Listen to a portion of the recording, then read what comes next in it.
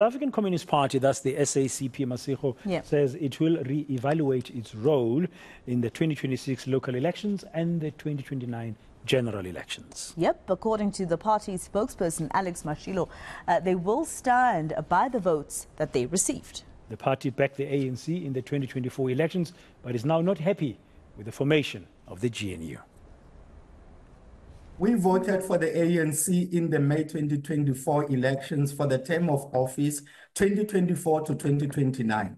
We are going to defend our votes and the votes that we canvassed for the ANC for this entire period. When we voted in May 2024, it was for a 5-year term. For this entire 5-year term, we are not going to allow any person to say we must alienate ourselves or we must divorce our votes. We are going to defend our votes within the strategy we cast those votes. And we are going to defend the votes that we canvassed for the ANC within the strategy we canvassed those votes. We have made decisions regarding the 2026 elections. We will announce those decisions at the right time.